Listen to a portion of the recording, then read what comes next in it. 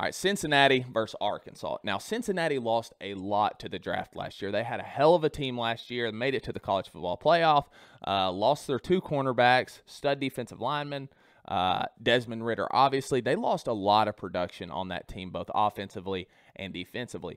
Arkansas did not lose much. Okay, they got KJ Jefferson coming back, who is a dog. They got guys in the transfer portal. They got Jaden Hazelwood from Oklahoma, former 5-star. They got Latavius Brini from Georgia. They got Love C. Carroll from Georgia. They got transfers all over the place. And how can you not absolutely damn love Sam Pittman? In my opinion, outside of Kirby Smart, because I'm a Georgia fan, Sam Pittman, I would love to play for him. Everybody loves to play for him. He's in year 3 at Arkansas. Could this be the year that they really turn the corner? Now, I think he did that last year. Hell, they made it all the way up to, I think at one point they were ranked number 5 in the country.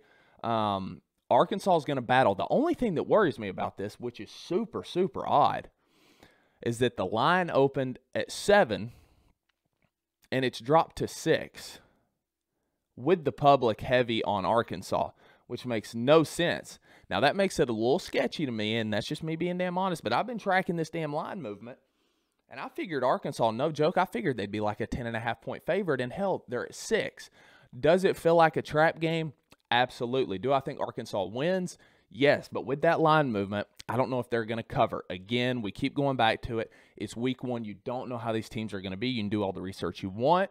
Preseason, you can see who they got coming back, production, all that. But at the end of the day, it's best, unless you're super confident in a week 1 play, to wait, see how the teams are, and then bet them week 2.